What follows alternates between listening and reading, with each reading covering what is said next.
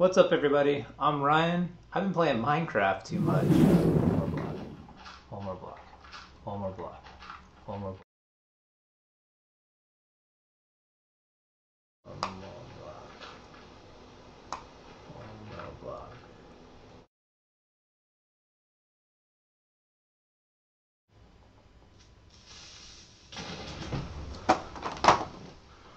Oh man, I should go to bed. Yeah. One more block. And you're watching the Weekly FFoP.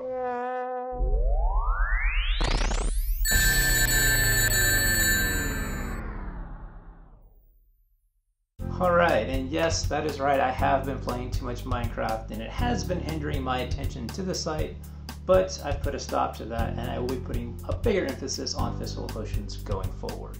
Anyways, on to the news. So apparently Kevin Butler is not only all things VP PlayStation, he's apparently the VP of Bridgestone Tires and Bridgestone Tires advertising involving a Wii. Sony is apparently not very happy with this as they decided to sue Kevin Butler, or as he's known in the film industry, Jerry Lambert, for damages to the character and the brand. Which is kind of strange when you consider the fact that he's an actor and the whole point of his job is to star in roles in commercials, film, or whatever the case is as himself, but as a different character. And pretty much everything that he's been in so far has been him in a dress shirt wearing a tie. And Kotaku actually pointed that out in one of the more recent posts and actually brought up a great point that pretty much everything he's done is a dress shirt and a tie. So if anybody's at fault here, it's Sony, who basically stole the intellectual property from every other commercial and TV show that Jerry Lambert's ever been in for Kevin Butler.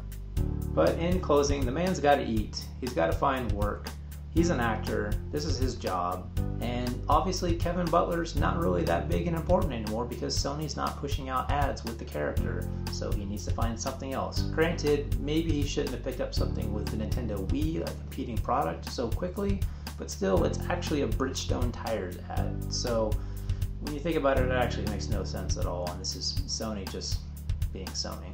Retro City Rampage has been released for the PSN and the PC and coming soon to Xbox Live. If you don't know what Retro City Rampage is, have you played an NES? Have you played any of the more popular NES games? Well, then you definitely want to play this game because it's basically a parody of all the games you loved from the NES era, packaged in a top-down GTA-style driving shooting game with platforming elements as well. I highly recommend this game. I've only played it for about an hour so far because the game just came out, but I've already ran into the Ninja Turtles. They attacked me and I gunned them down. Check this out. I just found a turtle van. And it even has guns.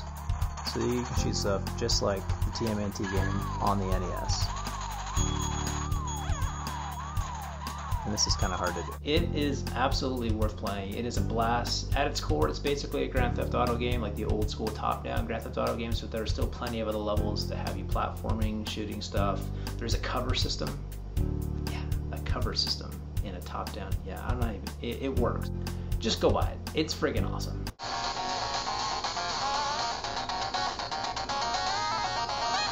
Are you a fan of Crazy Taxi? Do you have an iPhone? What's coming to iPhone at the end of the month? I don't know, it's Crazy Taxi. What else you gotta say? And yet another title has fallen victim to on-disc DLC, this time Resident Evil 6. But apparently they say that the on-disc DLC is there for technical reasons. I mean, technically, they want to make money. Am I right?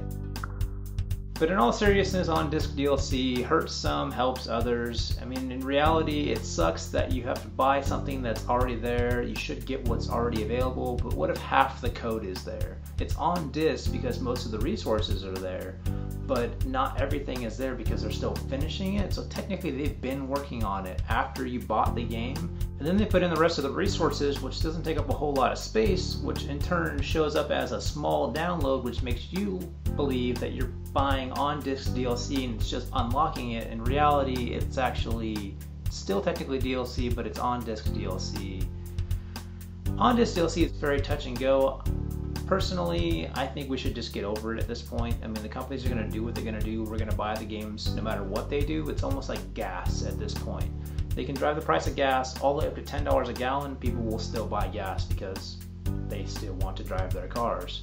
So if they're going to keep putting on-disc DLC in games, people still want to play games on their gaming system, so they'll keep buying the games. So really, if you really honestly care about this, then stop buying games and tell all your friends to stop buying games, start a petition for people to stop buying games, and then this will go away. Until then, on-disc DLC is here to stay, and I guess there's no other way of putting it, but get over it. Speaking of on-disc DLC, Nintendo has released DLC for New Super Mario Bros. 2 for the 3DS, and it weighs in at a whopping 1 megabyte. 1 megabyte. Some people are speculating that these levels were already on the cartridge before the game shipped, and it is, in that case, on-disc DLC, however you want to word it. Other people are saying that it's just reusing resources that the rest of the game used, sound bites, textures, skins, and so on and so forth. So all it needs to download is the coding to rearrange those assets, and that doesn't take up a whole lot of space. Either way, I think the real question here is not, did Nintendo just sneak on-disc DLC past us, but rather Nintendo is doing DLC, which in my opinion is kind of strange. I mean, I've grown up with Nintendo for years, pretty much from the NES era, and I've seen games like Mario games ship when they're finished, and then they're done, and then you play it, and then you're done with it. So the whole idea of actually adding more content to a Mario game seems very strange and very weird. And that may just be my opinion because of how long I've been playing games and how long I've associated with this franchise. You may have a different outlook on it, which brings us to question of the week. How do you guys feel about Nintendo doing DLC? Do you think it's great? Do you think it's bad? How are they doing it so far as what they're offering and how much they're charging for it? The extra levels for New Super Mario Bros. 2 are $7.50, and you get 3 packs, which each consist of 3 levels, so technically you're getting 9 levels for $7, more or less. Which, so far in my experience, since I've played through them, I feel like it was worth it. I mean, Mario levels, you don't really get bored of them very fast. If you're a more traditional Mario gamer, you just run, jump, and you try to get a higher score, or you just want to run and jump through the level.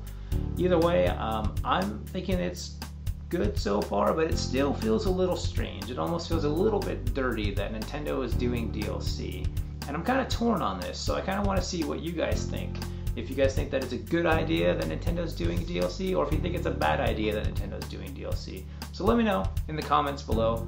And as always, you can check us out on Facebook, Twitter, iTunes, all the various social networking outlets. And I will see you guys next week.